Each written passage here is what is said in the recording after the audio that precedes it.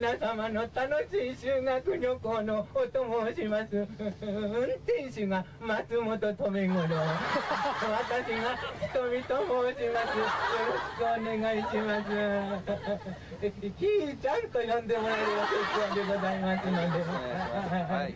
私バスガイドをやって60年になります。はい。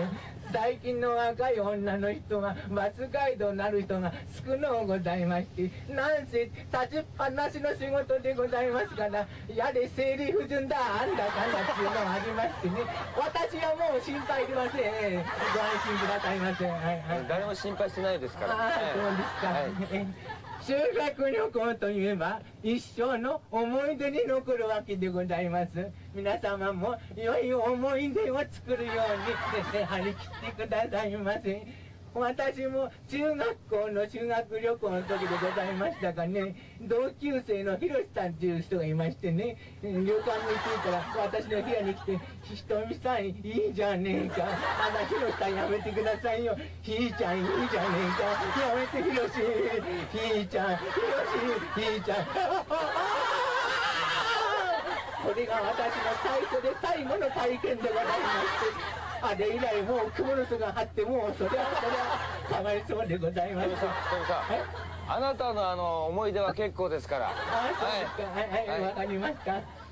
当バスは現地におよそ5時、下手すっと6時、朝また7時か8時になりますけども、よろしくお願いします。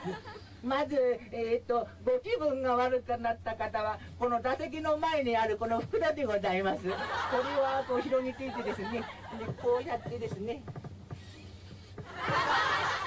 何やってんの？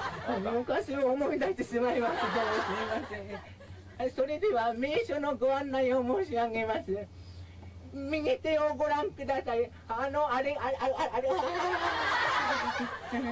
左手をあれがほら、あれを。年取ると目が悪くなって、皆様の前に見えるこれが椅子でございます。二人あるのが床でございます。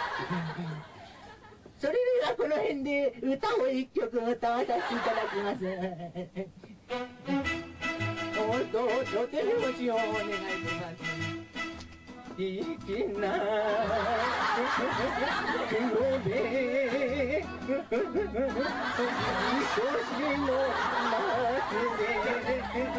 ひとみさん、ひとみさん、